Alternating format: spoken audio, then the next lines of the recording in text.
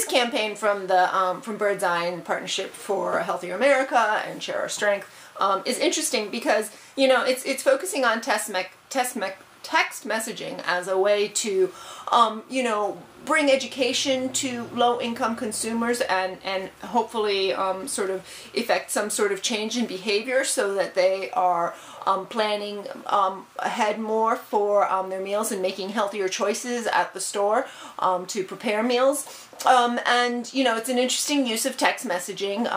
Users will have the ability to sign up and receive a bunch of different kinds of content, tips, recipes, etc.